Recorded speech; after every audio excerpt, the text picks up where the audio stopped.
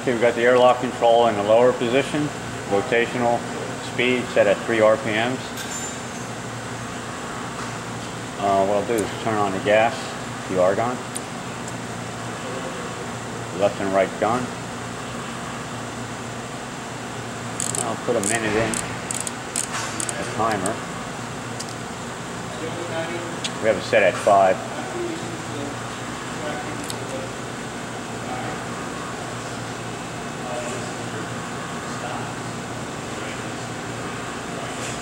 In here you can see the beam energy and your right gun current, left gun current.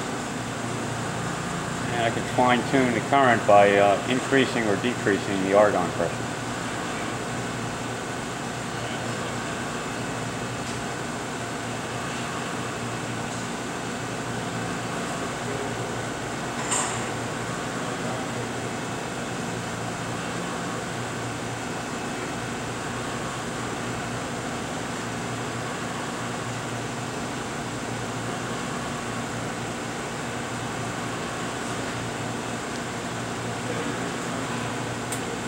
Okay, the timer timed out, shuts off the power.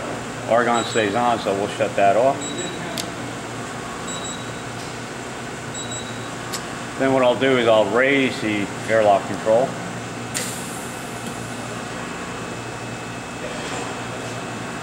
Put the microscope out of the way. We can hit vent.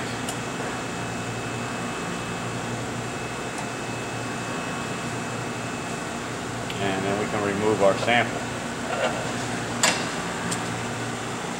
There's no sample in here now, but there would be a holder mounted to your center post here.